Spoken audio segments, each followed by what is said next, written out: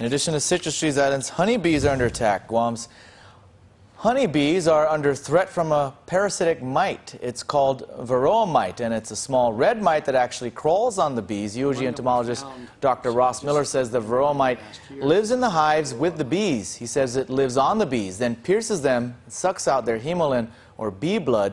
It is one of the parasites that is implicated in the worldwide decline of bees. UOG entomologist Dr. Ross Miller says that a UOG student, Chris Rosario, first found the Varroa Mite on Guam. We didn't think we had it here. We thought we had very clean bees since we're an isolated island. But a student here, Chris Rosario, found it on Guam.